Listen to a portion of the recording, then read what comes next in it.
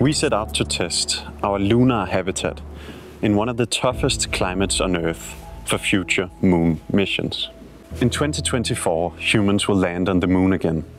This habitat is designed to create a secure and stimulating home for these future explorers.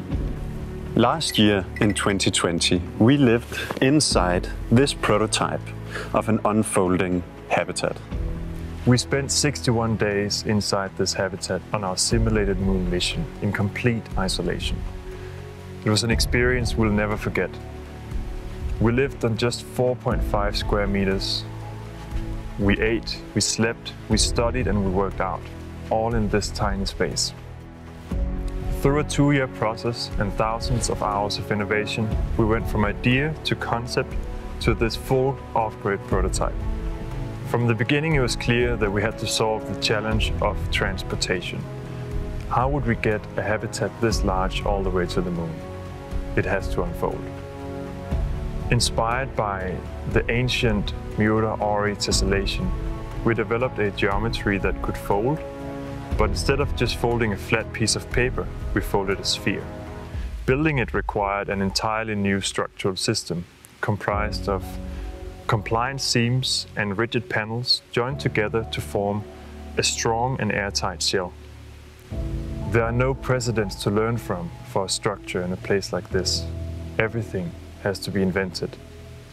Together with Armacell, we developed a custom carbon fiber composite panel using their fully recycled PET rigid foam for the core.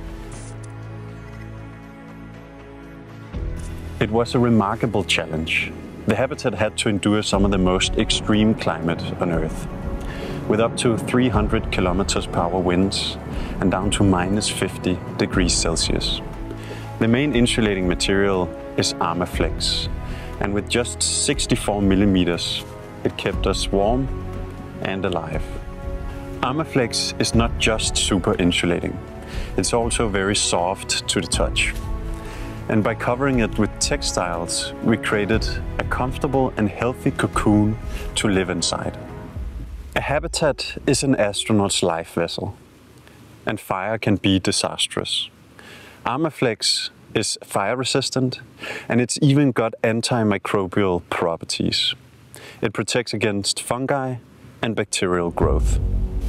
Here we are again, almost a year later, more than 1,000 kilometers north of the Arctic Circle.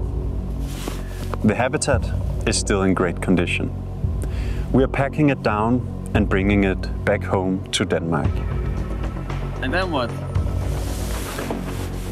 And then we go to the moon.